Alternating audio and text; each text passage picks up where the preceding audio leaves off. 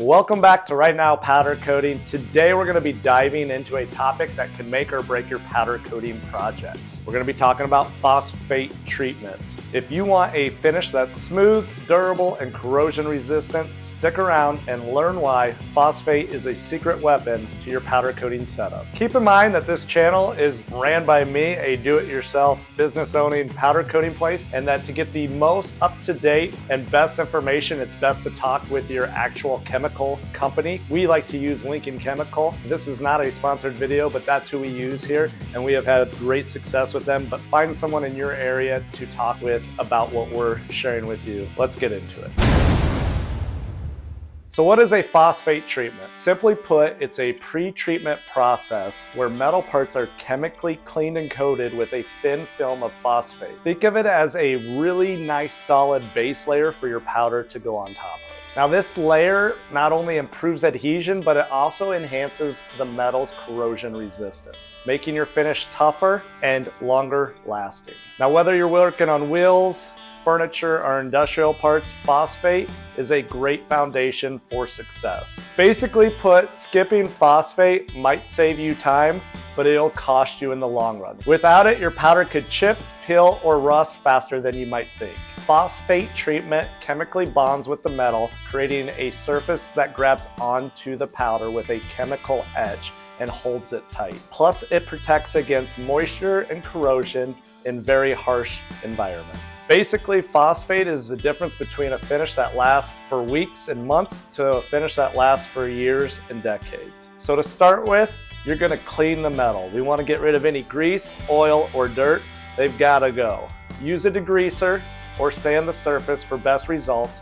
If you need a degreaser, you can talk to your chemical rep. Next, you're gonna spray the part with the phosphate solution. This is where the magic happens. The solution reacts with the metal and creates a chemical etch, forming a thin layer of phosphate that will protect the metal. Afterwards, you're gonna rinse the part thoroughly. You wanna make sure that you remove any of the phosphate residual that might be left behind.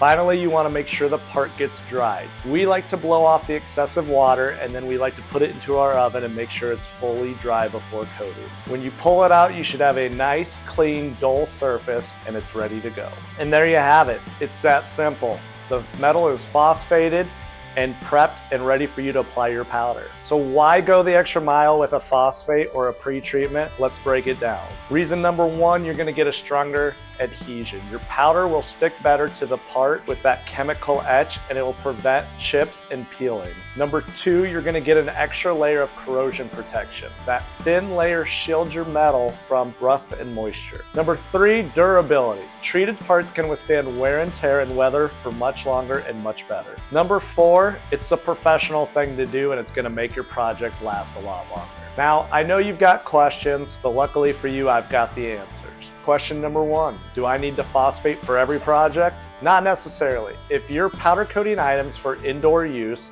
with minimal wear and tear, you might be able to skip it.